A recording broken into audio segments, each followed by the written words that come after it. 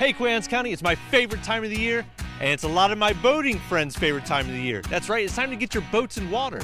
But all year you had your boats wrapped. So what are you gonna do with that now? Queens County has a plan for you. That's right, thanks to plastic-free QAC and the help of our commissioners, we have a plan that's gonna clean up the county altogether. And you're gonna help, because you're gonna take your boat wrap off and you're gonna bag it up nice. But we gotta tell you how to do that. Right now, if you have your boat not at a marina, you have it out back, or you have it at your dock, your friends, wherever you're keeping your boat and you have it plastic wrapped, right now, you need to head to West Marine in Chester or to Refill Goodness in Stevensville to pick you up one of these blue bags. And what you're gonna do is stuff that blue bag with your boat wrap, and you're gonna bring it right here to the Grasonville Transfer Station and put it in this dumpster. So you're probably wondering, what do I have to do? Can I just stuff it in? No, you can't. You're gonna have to take off the zippers. Wait. MTAM can explain better than me. Here's the link to their video, and you can see what you have to do to make sure you got it right in the bag.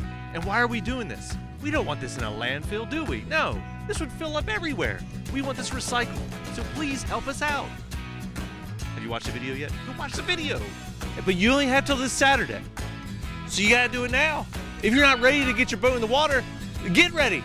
Get it done by this Saturday. Help out the environment, help out plastic-free QAC, help out Queens County. Get your boat wrapped in a blue bag, throw it in a dumpster. Come on, it's fun.